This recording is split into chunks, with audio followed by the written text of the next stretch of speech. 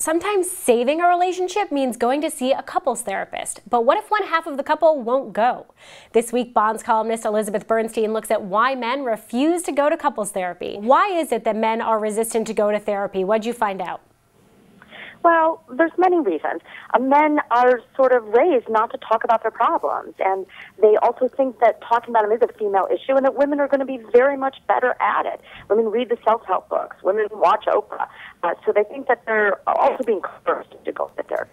Now, Elizabeth, how much of this is on us? How much of it is us just approaching it the wrong way when we ask, the other half of the couple to go with us to couples therapy?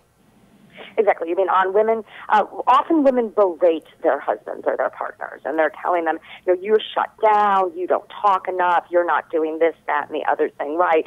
You need to do this for me. So all of that, I'm leaving if you can't do this. Those are horrible things to tell somebody, and so it's only going to bring up more resistance. So a lot of it is the way that a woman is approaching it. Yeah, I can't really imagine that's very inspiring for the man to hear. So how do you get the man to take responsibility and say, okay, yes, I will go do this? To really include yourself as well. So a woman or a partner who is less reluctant, wants to go to therapy, should say, hey, I really think this would be good for us. We need to do this. I'm willing to look at myself as well. It's not all what you're doing wrong. And also, if you're talking to a man, you might want to use male-friendly language. We need a tune-up. We need an oil change. We need to work on this.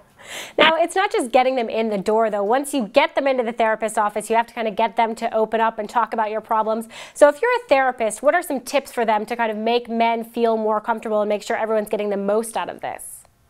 Sure, therapists really need to make sure that they're not just focusing on the woman. Many, many times the man feels, if I go to therapy, I'm going to be ganged up on. Therapist is going to take my wife's side of this, and I'm going to be told everything she's telling me. I'm not doing well.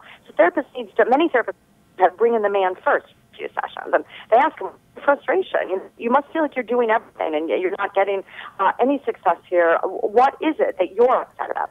All right, Elizabeth, really interesting take. People can read more about that in your column in tomorrow's WSJ.